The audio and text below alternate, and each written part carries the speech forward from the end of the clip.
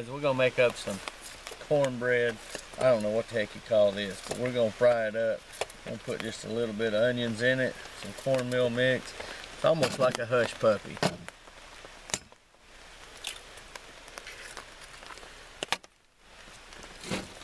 Uh-oh, Mike's breaking out the buttermilk.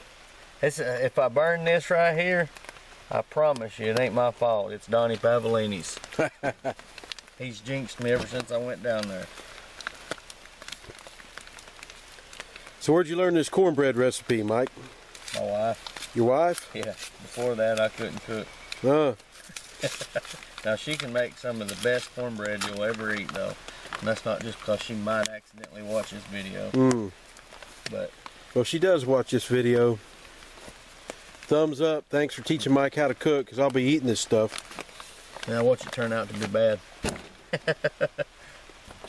But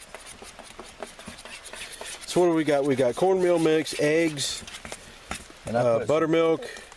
And I put some onions in this. Some onions in it. Just to give us a little kick. Now how we're going to cook these is we're going to take them right over here. Alright guys, we're going to try out this new titanium pan that I got from the Pathfinder school. I've actually used it a couple of times. It's worked out pretty well. My wife, she actually likes it. She's been using it. One of the things that Brian and I both like about it, it does have a longer handle here. It's a little bit lighter than cast iron.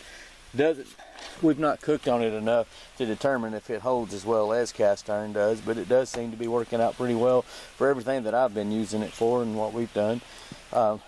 Let's stick it around and you'll watch me make a little bit of fritters.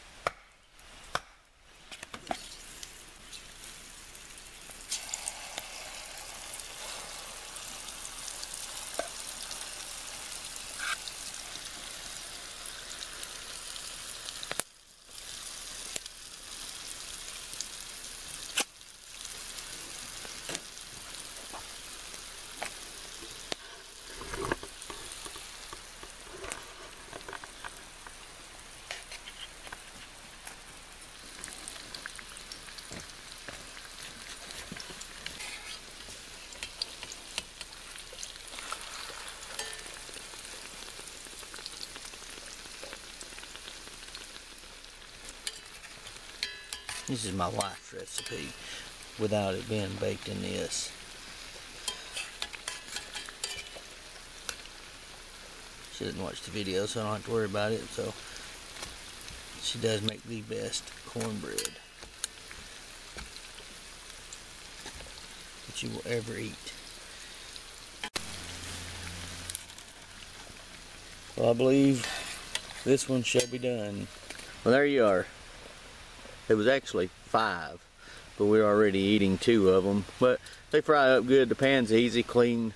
So I recommend it for $10, $12, whatever it was. I recommend going ahead and picking one of them up. So thanks for watching.